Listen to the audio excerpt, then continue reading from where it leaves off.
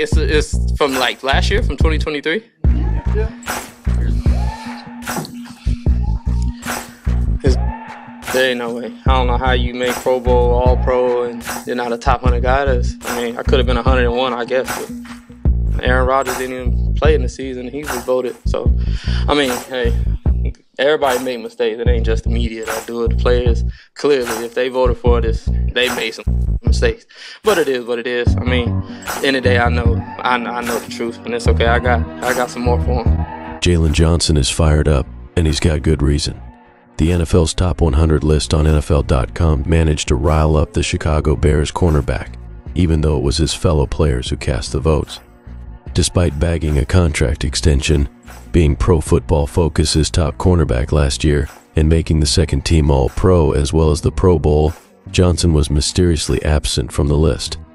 That's bull, Johnson declared, not mincing words. Point blank, period. There's no way that there's 100 guys better, especially if we're going by the season. Is it by the season, or is it just by names? Is it the top 100 names in the league? How do you guys know how it goes?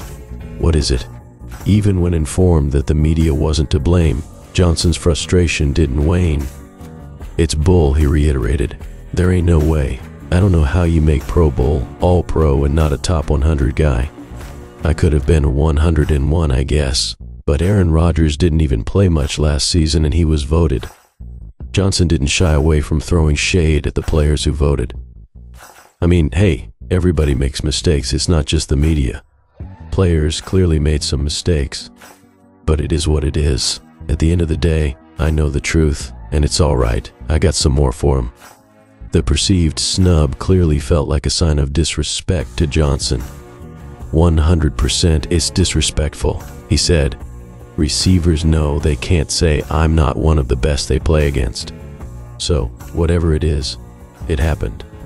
Seeing it, there's no way there are 100 guys better, especially those who didn't play a full season. Ain't no way. Wide receiver DJ Moore also found himself omitted from the list, despite finishing 6th in receiving yards last year and securing a contract extension averaging over $27 million annually. Meanwhile, Bears teammates Keenan Allen and Montez Sweat made the cut at 51st and 82nd respectively. If it's any consolation, those same voters somehow ranked 3 players ahead of Patrick Mahomes. One thing Chicago Bears fans have learned about Jaylon Johnson since his arrival in 2020 is his immense belief in his abilities. Last season, he proved his worth by snagging 4 interceptions and boasting a passer rating of 50.9. He earned his first Pro Bowl nod and made the second team All-Pro. Yet, his exclusion from the top 100 list feels like a slap in the face, especially when names like Aaron Rodgers and Cooper Kupp made it despite missing several games. Johnson's ire is understandable.